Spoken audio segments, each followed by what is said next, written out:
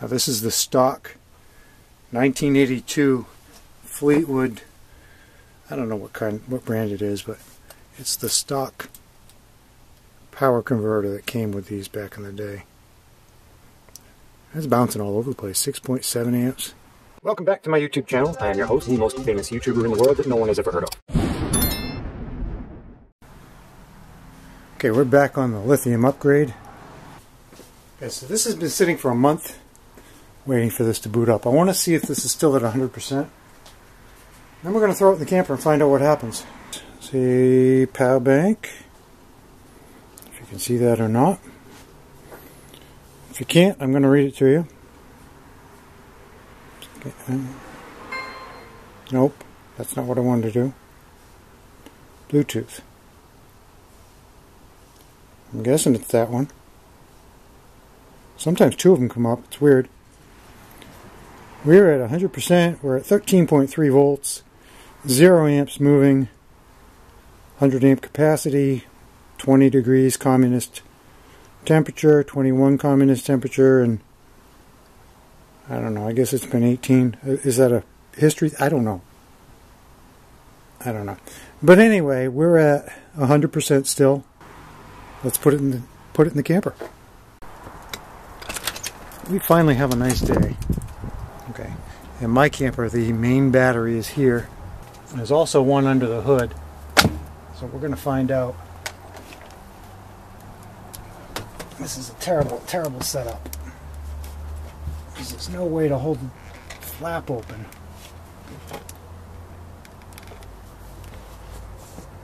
Maybe? Okay, so here's our group 24. So one of these on the positive goes to the battery up front. That's loose, that's nice. That looks like it goes... I don't know, we're just going to have to start taking wires off and taking readings.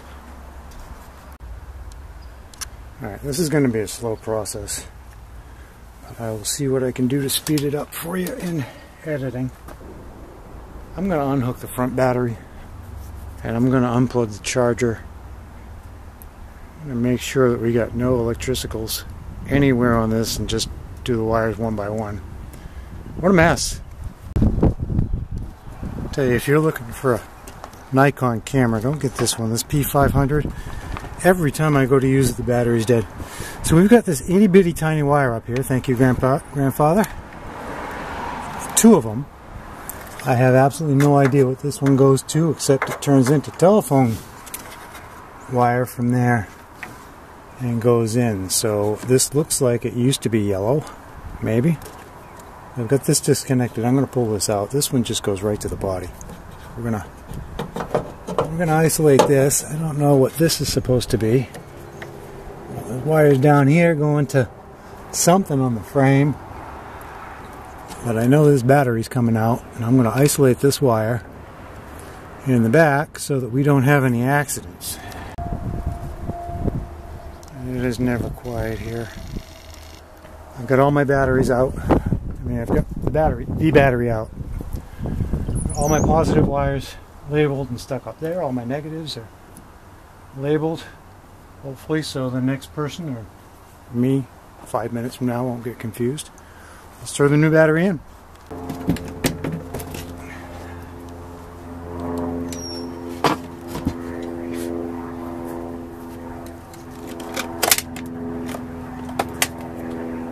Looks like it fits. A little better.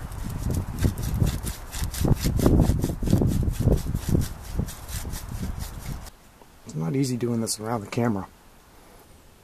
Hopefully you can see that. I'm going to turn on the converter next. See what happens. Now the RV converter is on. Okay, it's gone to 3.7 amps.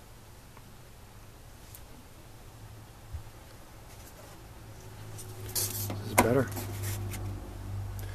Okay, now it's pulling. Oh, it just went to 8 and pulled back down to 3.7. Just as my hand went in front of it.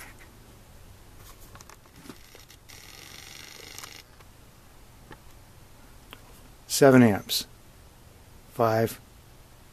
Now this is the stock 1982 Fleetwood, I don't know what brand it is, but it's the stock power converter that came with these back in the day.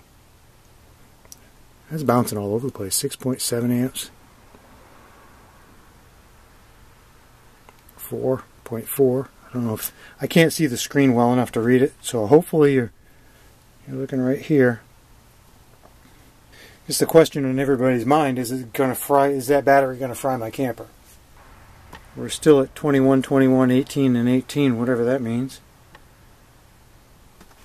Okay, I'm going to try the generator again, see what happens.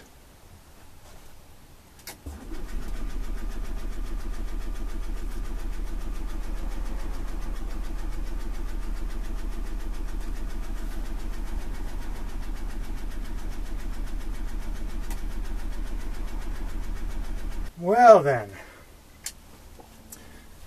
99.2%, still got 13 volts, 99.2%, generator still won't start.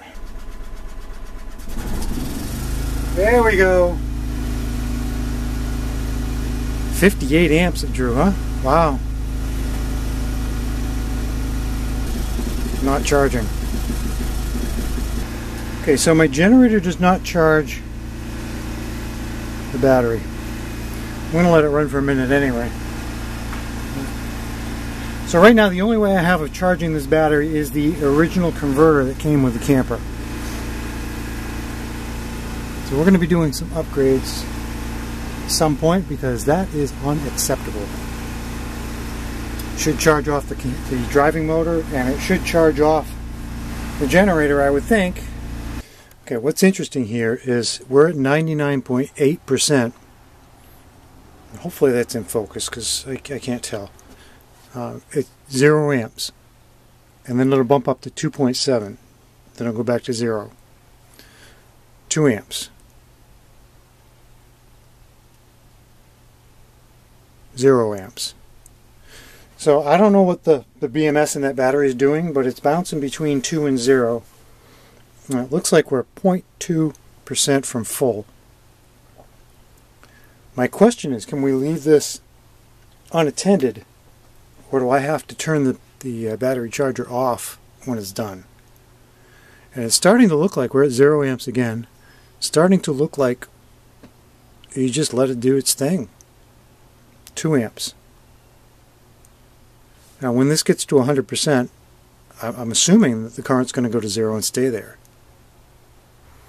This app is the reason that I chose this particular battery over another brand.